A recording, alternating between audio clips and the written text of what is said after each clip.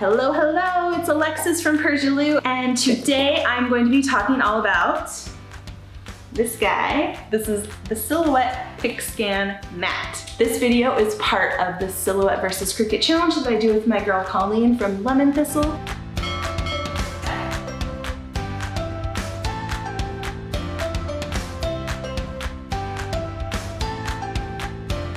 Colleen's going to be talking about the Cricut Snap Mat, which is basically the similar version of the PixScan mat for Cricut users.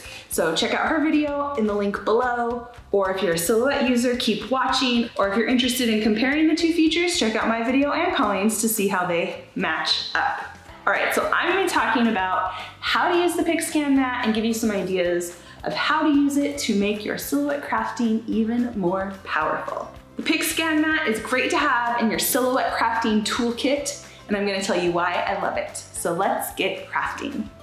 All right, so here is my PixScan mat. You can see in the center here, this is the cut area in this line, and these boxes and lines around the edge are built-in registration marks. And basically, these registration marks allow you to get precise cuts onto any kind of pre-printed, stamped, hand-drawn items, or if you're just trying to work accurately with scrap materials, the PixScan mat is also really great for that. So how this works is you start by placing the material that you want to work with on your mat, and then you just take a picture of the mat. I'm just using my iPhone here. Next, you need to get that image onto your computer. Email is an easy way to do that.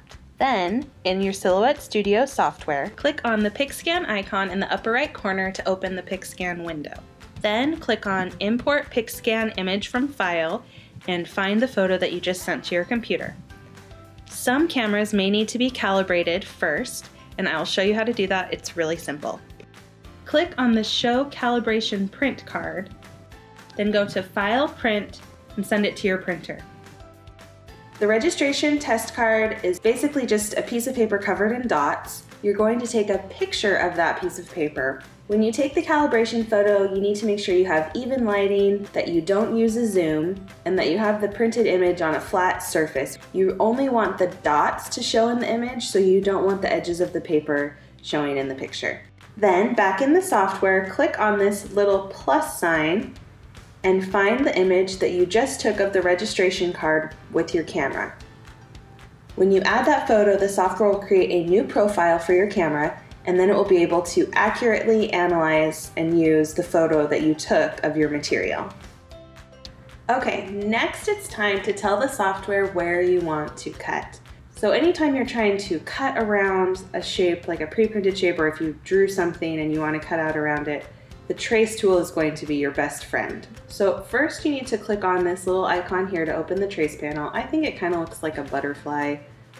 And then we'll start off by just using the basic trace tool. So first click on Select Trace Area and then draw a rectangle around the shape that you want to cut out. Then adjust the threshold to fill the object with as much yellow as you can, but you don't want a lot of extra yellow on the outside, so just play around with it until you find the sweet spot. And then for most things like this, you're going to get best results by clicking Trace Outer Edge.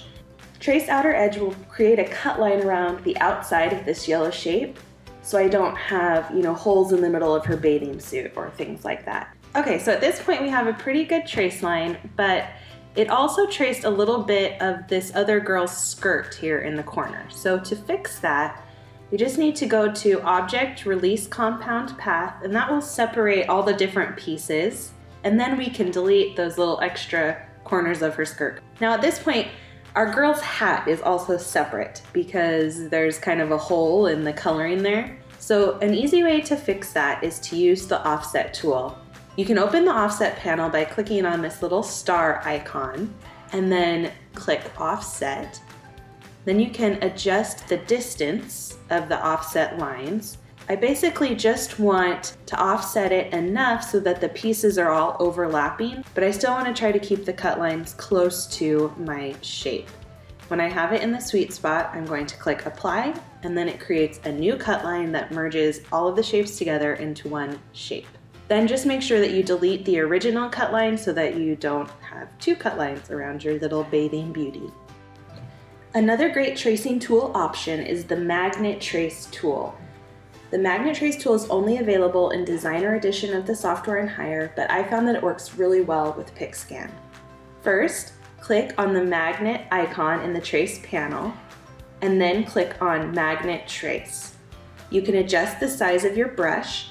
I found that a smaller brush worked better for me, and then simply click and drag along the outside line of your shape, and the Magnet Trace tool will kind of magically grab onto those lines and create your cut lines. It works really well, but if you find that you have any little crazy squiggly bits, you can edit those points easily by either hitting A on your keyboard or clicking on the Edit Points tool on the left side of your screen, and then you can move them individually or you can delete extra points that you don't need so you get that perfect cut line. Finally, click on the Send tab, adjust your cut settings for the material you're cutting, load your PixScan mat into your Silhouette, and send it to the machine to cut.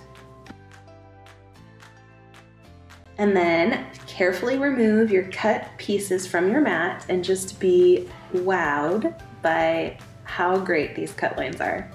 Aren't they amazing? The PixScan mat is also a really great tool for stampers. You can use all your favorite stamps and cut around them easily without having to use your scissors for small fiddly cuts. It's also really great for cutting details into envelopes, tags, or sketching as well. If you don't love your handwriting but you love the look of hand-lettered tags and envelopes, the PixScan mat and your sketch pens will be your best friend. The PixScan mat is also great for getting accurate cuts on small scrap pieces, and if you use it with patterned vinyl, you can get instant, awesome vinyl stickers super easily. I hope this video has been really helpful in showing you how to use PixScan and give you some ideas for how to use it. Until next time, happy making! Bye!